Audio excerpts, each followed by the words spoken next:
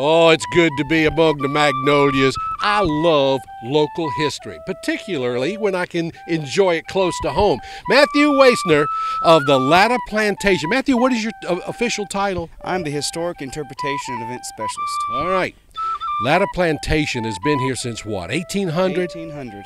Tell me a little bit about it. James Latta was from Ulster, Ireland, came over through Philadelphia, Pennsylvania, down to Charlotte, North Carolina, was a merchant turned planter. And the farm has been reconstructed, the plantation's been reconstructed, but right now there's so much going on here at the Latta Plantation. Yes, sir. Tell me a little bit about everything that's on the property here besides this magnificent house. Well, our events span from the American Revolution to World War II.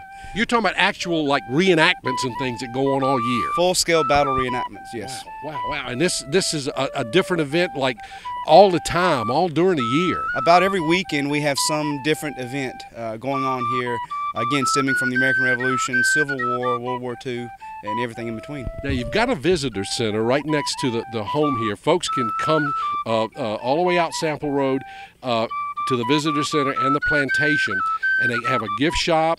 They can get more information, and that's where they can take the house tour.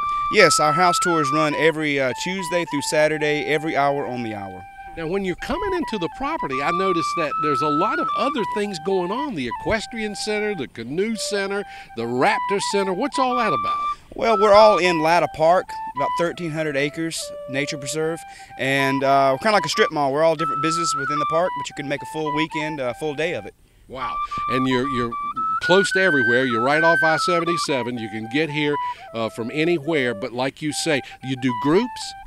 We do group tours. Groups 15 or more, it's $5 a person. Oh, and the kids can come, the children's groups can come, the church groups can come. If they want more information, what do they need to do? Go to our website, www.lattaplantation.org. All right, I got to ask you, this period piece that you're dressed in, what is this?